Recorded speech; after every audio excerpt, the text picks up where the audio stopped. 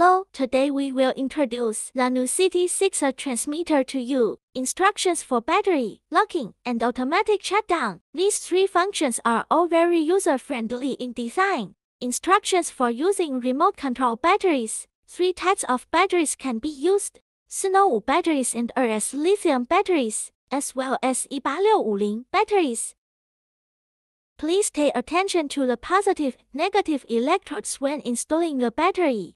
18650 battery positive electrode, facing downwards, place and cover. The remote control has a battery reverse protection function. When the remote control battery is low, the power indicator light flashes and alarms. Please replace the battery with a new one immediately. The remote control battery compartment is reserved with a RS or 2.54 terminal socket. Can directly use RS lithium batteries. Do not use lithium batteries with a voltage higher than RS. Next, let's take a look at the locking function. To prevent misoperation, the remote control can adjust the fine adjustment buttons and hybrid control buttons. Direction travel button, throttle travel button, channel forward and backward buttons for locking function. Next, let's take a look at the stats of the locking function. The remote control is in a shutdown state. Press and hold the forward and backward channel buttons first without releasing them. Simultaneously turn on the power switch of the remote control.